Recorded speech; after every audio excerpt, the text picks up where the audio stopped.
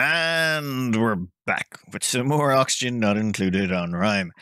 And today we're going to be taking care of a commenter's biggest concern. After the last video, everyone's biggest concern appeared to be that we were going to scold Santa Claus when he came down the chimney.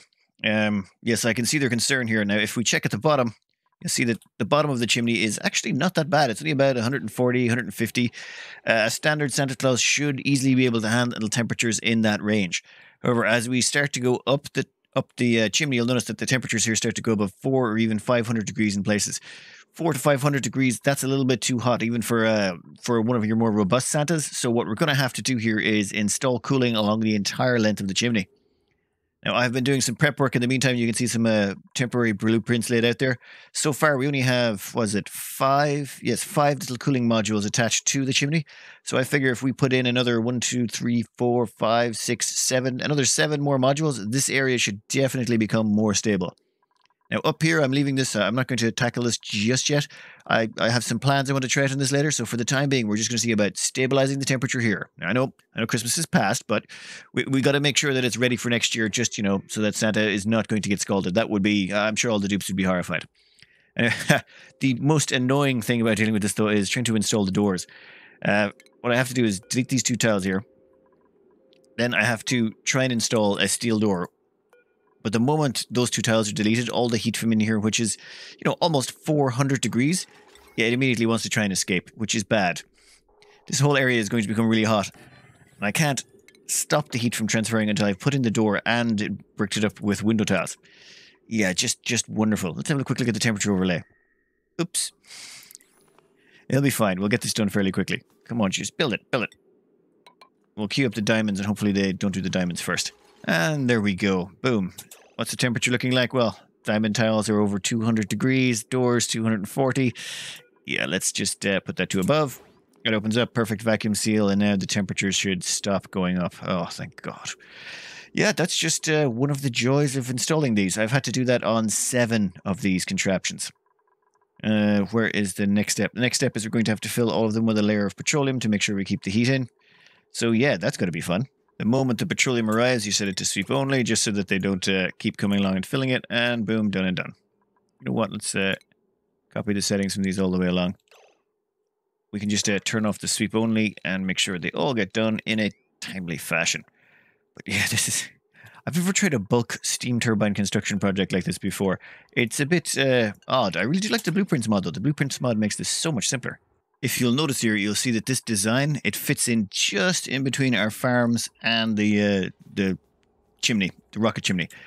Now, I would love to say that that is by design, but realistically, I just got really, really lucky there. The design I came up with happened to be just narrow enough, and my farms just ended to stop right there. I really wish I could claim I'd planned this far ahead. Oh, that would be quite an achievement, but no, this was more just a case of pure blind luck that the 2 of these just managed to squeeze in so tightly beside each other. If there was one more space I could fit in a fire pole, that would be even better. Theoretically, I suppose I could by ripping that out, but no. Double layered that for a reason. I want to keep these 2 separate. Anyway, yeah, next up on this, I think it's going to be time to start putting in the second layers. We have to put in another layer of liquid in these, remember, because we've got to force out all the gases. So I think it's salt water or brine we chose upon, one or the other. All changed. We've got petroleum, 1 layer of brine, 1 layer of water, and that'll give us a perfect seal where there'll be no other gases in there. It's just my preferred method of doing it. Some people like to turn them on first, and then just as the steam kicks in, seal them up just then. I suppose that's okay. Well, that should work.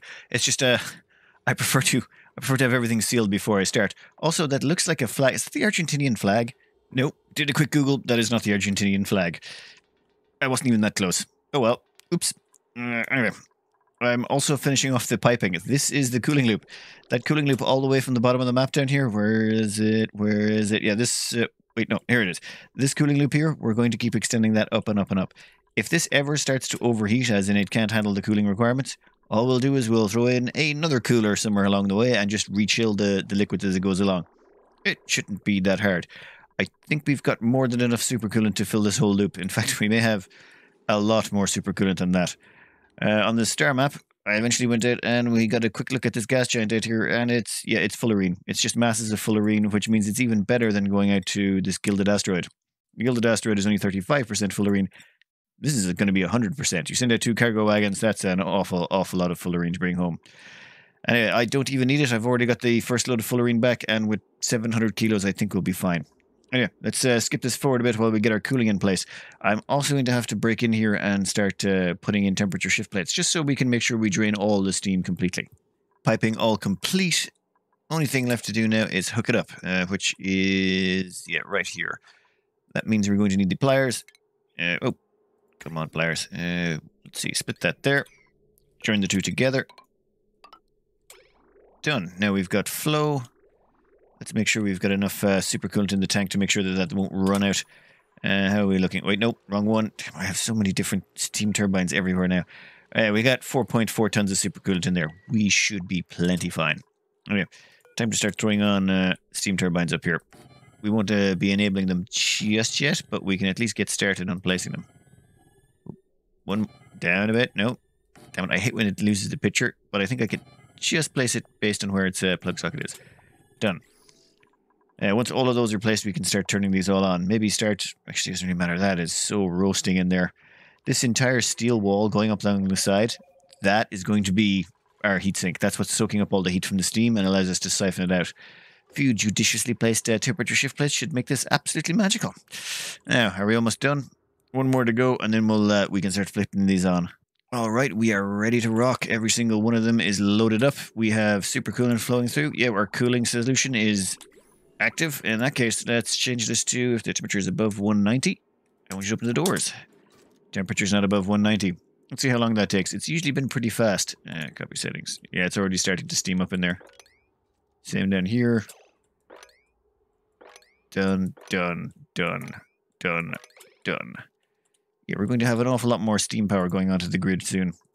Energy production, power consumed, power produced, 26.72 kilowatts. How is that possible? I only have a 10 kilowatt generator. Oh, solar. Ah, yes, that would explain it. Lots and lots and lots of solar. Oh, and the hydrogen generators, yeah. Never mind. This is all starting to kick in. This should start draining this area of heat, and yep, that's getting down to much more livable temperatures. Once this goes down a bit, I can break open some of the viscogel locks. I have one viscogel lock. Where is it? Come on, where are you? Wow, my dupes are going to have to go for a bit. I can break this open here, send in my dupes, and start installing all these temperature shift plates. Ooh, you know what? Why don't we make a little quick blueprint of that? There we go. A temperature spike. Use blueprint. Yeah, you use the arrow keys to change them. Yeah, and then I'll just have to lay them along here, just right about there. Wait, no, middle. At the bottom of the door. Yeah, that'll give it, should it hopefully give the better heat injection. The dupes are going to have to walk an awful long way. The only entrance is down the bottom, so they're going to be sprinting up that ladder for quite a distance. At the same time, I've hired the final duplicant. We're up to exactly 38. Well, sorry, 40 duplicants. Though 4 of them are currently in rockets, which is why we're down there. Oh, and we just hit 1,300 cycles. I am going to open these doors, let the dupes in, and let those temperature shift plates get built. Here comes the team to go. Oh, here comes the team to go get everything done. Wow. This is going to take them a while. Also, yeah, we're in the middle of a load. Okay, I'll skip this forward until most of this is done. I also forgot to maybe put in the ladder. I maybe should have included that with the blueprints, but, you know, it'll be fine. Down here, you'll notice the bottom half of the chamber is full entirely of carbon dioxide. Most of it sort of eventually wandered down there. Unfortunately, we're injecting some steam right now. The reason being, when the temperature shift plates go in, they solidify the liquid that's up there. And why is that there? You know what? We'll mop that up. And I want to change these as well. I want to make sure that this doesn't activate until it's definitely surrounded by carbon dioxide. There we go. It's just with the steam and the carbon dioxide milling around in there, occasionally it would spit out the steam. Yeah, like there, it spit out some steam, which would then condense, and yeah, I'd ended up with over here. A little bit more of a safety precaution, putting them a tiny bit further away. Boom, there we go. Right, with all of that done, we can skip it forward some more. We got all these in place, and we should have this perfectly ready for our next Santa Claus visit. All done. All of the chamber has now been reduced to about 140, 150 degrees. That should, well, maybe not quite the top, but, you know, we're close, we're close. Anyway, this needs some testing, though. We need to fire off another rocket, because the plan is to have a rocket going continuously. Once we have a rocket going continuously, we should be able to keep firing them non-stop, and hopefully generating energy and water. Ooh, which means I should probably seal this up again. Yep, that would be a good idea. I don't want any of my dupes going in there. Also, as well as that, it does have a tendency to sort of vaporize viscogel locks. Oopsies. Don't want that to happen again. Right, good. I just want to make sure no one gets stuck in there. I think that should be that. There we go. All done. Launch time. How's this doing down here? Oh, after a few pieces of iron. You know what? That is all fine. We'll slow down the time a bit. I want to see how this one plays out. The steam in here, when I've been launching these, I've been trying to keep a track of how much steam is coming off of them. Where's the... Yeah, the wires have turned green. As far as I can see, it keeps spitting out steam almost all the way to the top, which is, well, really, really useful. Let's see. So you can see down here, was it this? Nope, that's not what I want. Steam. 8 kilos. It's going up to 8 kilos of pressure. I love the way the rocket is so far away from the doors that the regolith can't fall down fast enough to get destroyed. That's excellent. So we've got, say, 3 kilos here. See, 8 kilos of steam right behind the rocket. It constantly keeps kicking out steam pretty much the whole way up the map. I used to think it would stop kicking out steam after a certain point, but it seems to just decrease a bit, but not ever stop completely. So as we keep going up, you'll notice, for example, over here it's 2.1 kilos, and behind this it's 2.9. There seems to be a lot more steam that comes out of it on its way back down, though. So I'll monitor that when it returns. But for now, yeah, that's a really nice steamy corridor. And all of our steam turbines should start kicking in shortly now as the temperature has gone up to 600 degrees. Yeah, those steam turbines better get to work, otherwise Santa's going to get scalded. Anyway, that's gone at the top. What I want to do is, I was thinking about putting in steel doors. It was recommended in the comments that I put in just regular doors. That was recommended by Alex Nickel and Snipe, or 02. They both recommended that I just put in some steel doors down here, let's say. And then what happens is, they'll be on the same timer and everything, so that the moment the rocket exits and the close signal comes, they'll close instantly, as opposed to the 34 seconds or so it takes for these bunker doors to close, which means I should theoretically be able to save more steam. Now, for the time being, I don't want to complicate the build just yet. I want to see if we can work without them. I like to strip things out and make them as simple as possible. My design philosophy is more brute force simplicity and then scale it up like crazy. As you can probably tell by the size of this stupidly ridiculous chimney. Oh my god. Yeah, for power-wise, it seems to be generating not as much power down the bottom as up the top. I'm going to have to do a quick check through here to see what's happening, but it seems the top ones, those steam turbines are all about... Oh, no. All the steam turbines are generating about the same. About 370 watts per turbine. And where is our rocket? Our rocket is 39% of the way there. So, yeah, let's maybe let this run a couple of cycles and see what happens. And it turns out I'm not very bright. Well, okay, we all kind of knew that. It's not the magic cloak ride I should have been looking at, it's Santa's sleigh. So it turns out Santa's sleigh is 90% of the way done, and the doors are already starting to open. This is one thing. Depending on how far away the rocket is detected from, I might lose a bunch of steam at the top. That's why I've got this sort of dual airlock system going on. I think what I'm going to do is start siphoning the steam out of here using gas pumps. What I can do is I can tuck them in under here.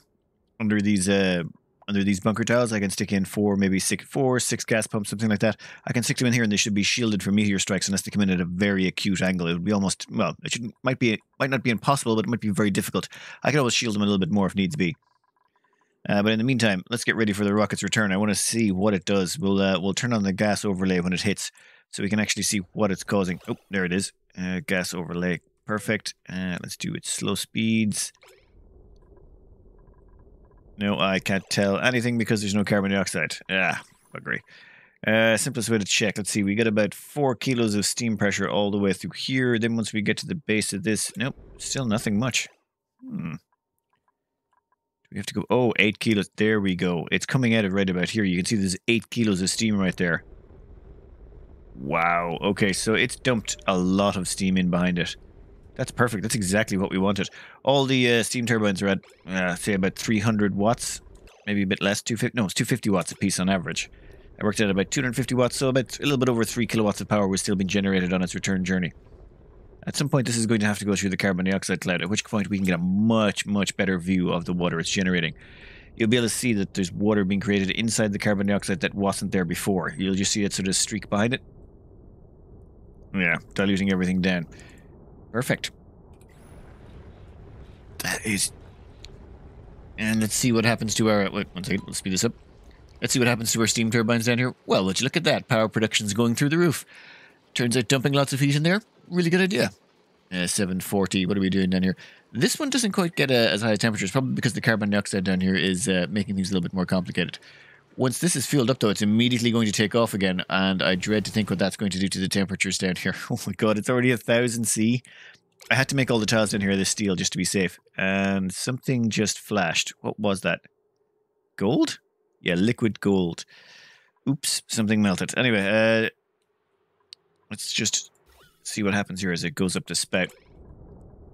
Once it passes through the carbon dioxide, yeah, it's dumping off more water as it goes everywhere. You can sort of see the trail of water behind it as it goes.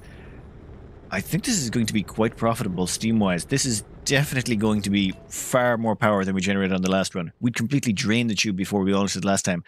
In one launch and one landing, we have now accumulated an enormous amount of power.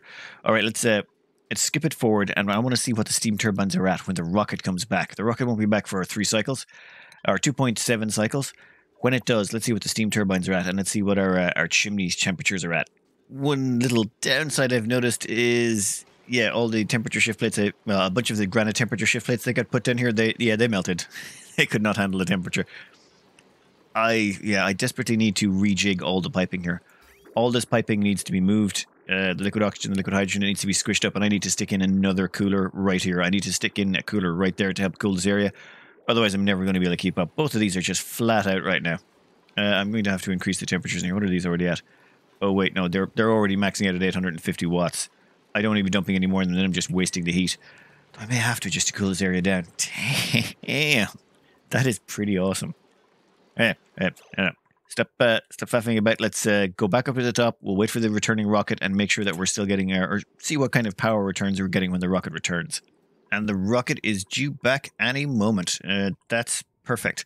What I want to do here is once the rocket starts to land back in the silo, I want to take a quick look at what all of our steam turbines are at. It'll give us a rough idea of how much power we're generating. Well, this will be the lowest power point of the chimney.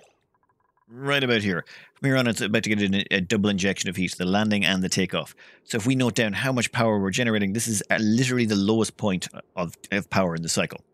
I have counted up the power on every single turbine, top to bottom, and it's generating 6.2 kilowatts of power right now, which is a lot. That's a lot of power. 6.2 kilowatts of power, and that's at its lowest ebb.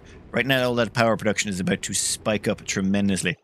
Okay, slow down a bit, Rocket. You're going way too fast for me to actually scroll with you. So just as it's passing through here, it's just dumping off a metric crap ton of heat energy in here, which we're going to siphon off. The only problem area is this one here. The reason being, it just gets too hot. Oh, and I had turned this off. I want to actually, you know what? I'll let it run one more circuit, and then I'm going to have to turn it off. I need to do some maintenance and changes here. Namely, I need to do a big refit of this area. This whole area needs to be redone. I need to rip it out, and I need to put in 2 steam turbines in close proximity to each other here. I still need to leave a doorway, but I need something to help cool down this area. It just gets too hot. Look, it's 1,000 degrees in here, and that's just with landing. Once this hits takeoff, it's going to get even worse. At least it didn't melt the temperature shift plates at the bottom, but yeah, there's carbon dioxide down there. Also, I'm pretty sure this thing is generating carbon dioxide on its own. You'll see there's patches of carbon dioxide dished all throughout it. It would appear hydrogen rockets do give off carbon dioxide. It's just, yeah, very small amounts. And there it goes again. It's trying to escape the rocket chimney. It's going to take a little bit of time. Godspeed, Santa's sleigh. Yeah, we definitely need to get this cooler in here. The reason being, that's a little bit too warm for the Santas. Okay, one more run. I just want to see what the temperatures are like when it comes back the next time and how much power we're generating. I think it's going to be a little bit higher because the system hadn't fully warmed up. And that we still haven't even gone around to siphoning steam out of this. You'll notice some of the steam pressure here is like 3-5 kilos in places. It's a lot of steam. I'm going to have to start siphoning that out, or it's going to become, actually, it's going to become a really great stabilizer. That was one thing I wanted to do, was cram this place with about 10 kilos of steam. And if I leave 10 kilos of steam in here, it'll help stabilize the temperature in between launches. It shouldn't overheat so catastrophically on launch and takeoff because there'll be enough steam to absorb all that extra heat. Well, theoretically. Yeah, I think we'll just skip forward another 3 cycles and see what's happening. In the meantime, I'm I'm sort of prepping this area for more steam turbines to go in. We still haven't even thought about siphoning out those steam. And I think what I'm going to do is place the gas pumps up here, dump them into steam turbines, and have that turned into water, which we then feed into electrolyzers to power this whole system. I'm pretty sure this is going to be self-sustained. The rocket is coming back, and I have counted up all of the steam turbines we've got in place. We're up to 7.4 kilowatts of power being generated. I would like to put a little asterisk beside that. That's at this very exact moment when it's at its lowest ebb of heat. There's about to be a landing and a launch, which will dump 2 waves of heat into this whole chimney and spike the power production way back up again. So this is at its lowest point. This is like having your bunker doors closed above your solar. That's what's going on here. This is our weakest power generation moment, and it's still pretty close to an entire petroleum boiler. That's ludicrous. That is absolutely ludicrous. Oh, and yeah, I was still getting a few questions about the leaky oil fissure. This is the leaky oil fissure that I had to entomb earlier in dirt that we were trying to cook up. However, yeah, it's all started to boil to sand, but we should be fine. So long as this tile right here doesn't get exposed, it won't leak any oil into the chamber and we won't end up with sour gas and gunk getting in there. It would be an extremely lucky meteor that would somehow get in there and hit that. I don't think it's even possible. Well, I'm not going to say it's not possible. Ani always finds a way to mess you up. Anyway, let's have this rocket land and see what it does to the steam pressures and everything in here.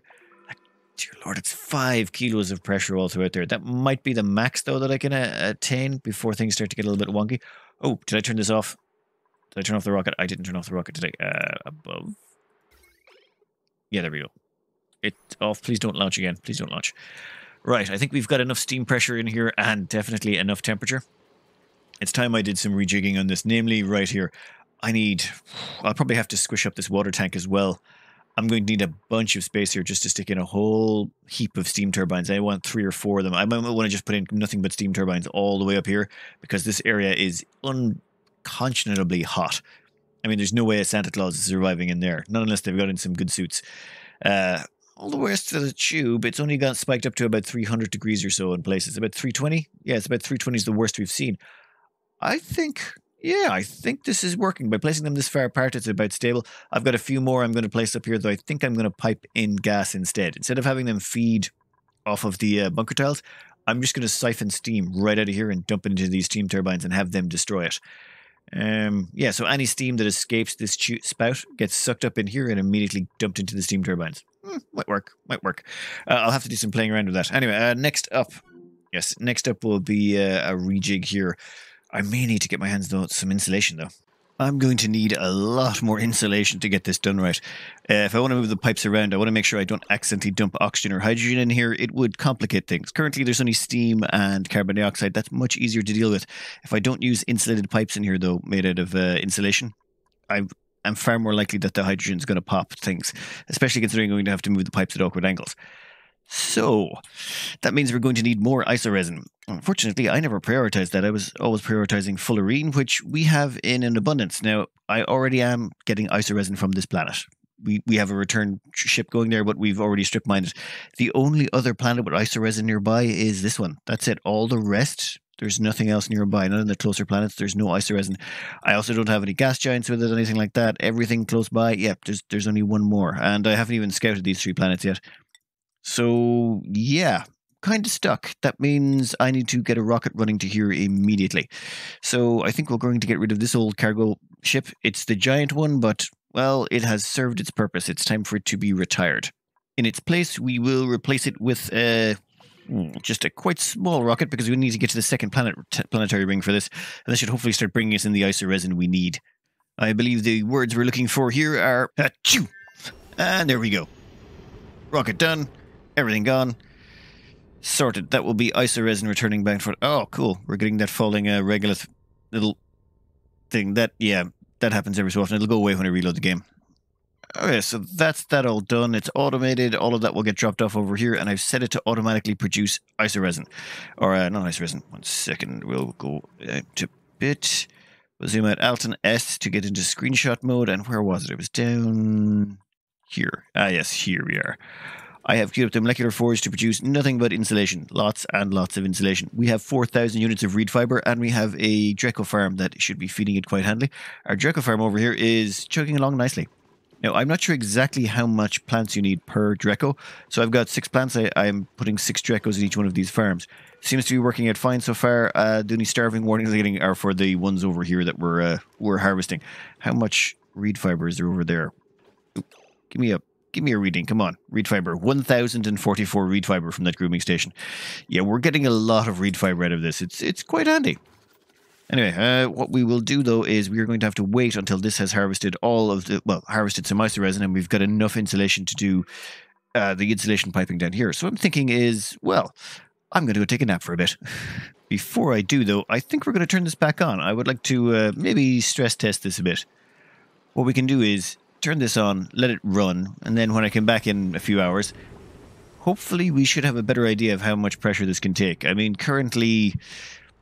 I'm not sure. I think I have enough steam turbines to keep on top of all the heat being produced. If I don't, I'm going to come back and find this much hotter than it should be, and quite a few things might have melted and there might be problems, but maybe not. Maybe it should be stable. I would kind of like to know exactly how many steam turbines it takes to eat all of this heat, though maybe I should do this first. No. I'm going to leave the top half of this here as is. I don't want to mess with that just yet, though. It is going to get unbearably hot up there, isn't it? Yeah, who cares? Yeah, we'll be fine. Okay, so we'll leave that run and we'll see how long it takes, or when we come back, we'll see how much hotter this has all become. Much hotter. Much hotter. It's been 100 cycles.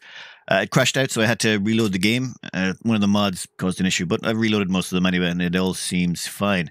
Right now, though, the interesting bit is the rocket has come back. The rocket is currently 100%. It's at the top of the map, just entering the silo. I've counted up all the steam turbines. We're generating 10 kilowatts of power. We're not eating all the heat as quickly as it's being produced by the rocket, which means all of the steam turbines are flat out. The temperatures down here are about 500 degrees. Around here, it's about 800 to 900. As we keep going up, it drops and drops. It gets to about 300 and then stabilizes near the top. It's 300, 300 all the way up here for the rest of it. So we can, and the steam pressure is at 28 to 30 kilos all the way up this chamber. Yeah, we need to start siphoning the steam out, and we need more steam turbines because we're not actually eating the heat fast enough. That is glorious. We're generating 10 kilowatts of power, and we're still not eating the heat fast enough, even with, I think it's 12 steam turbines. 1, 2, 4, 6, 8, 10, 12. Yeah, 12 steam turbines, and we still cannot consume the heat being generated by this fast enough. Wow. Okay, that because the next step, after I just throw in a couple of steam turbines here, maybe 3 steam turbines here, I want to mount a second rocket. What we can do is we can just build a second rocket right here, stack it on top of the other one, and so long as we launch them, alternate launching them, and they don't ever be in the silo at the same time, we should be able to double the heat production, which means I'm going to need twice as many steam turbines. You're going to need 24 steam turbines at least, plus the other 3, so we'll be up to 27 steam turbines. We're going to need at least 27 steam turbines if we go that route. Who am I kidding? We're going that route. This is... we have to see how far we can take this, obviously. I've also managed to accumulate a little bit of isoresin or insulation in the background. We've got 14 tons. We should hopefully be able to do enough insulated piping for the hydrogen, though it might be a bit tight. I might have to let this run a little bit further in the background. Yeah, anyway, but I'm going to cut this out here. There's going to be a lot of work that goes on with this. Damn, what's the temperature in there? Yeah, it's spiking up to about 1,000 degrees, but it's not that bad. I think we're okay down here. Yeah, we'll be grand. Anyway, I hope you're enjoying your Christmas holidays or whatever holidays you're having, and good luck.